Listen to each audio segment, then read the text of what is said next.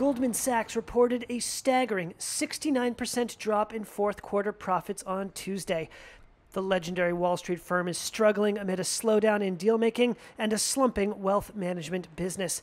Goldman's quarterly profit was $1.19 billion, far short of analysts' estimates of nearly $5.5 billion, according to Refinitiv IBES data.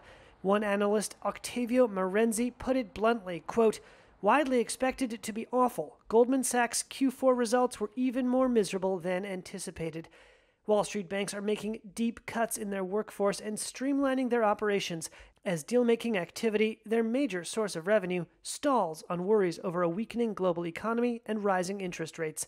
Goldman's investment banking fees fell 48% in the latest quarter, while revenue from its asset and wealth management unit dropped 27% due to lower revenue from equity and debt investments.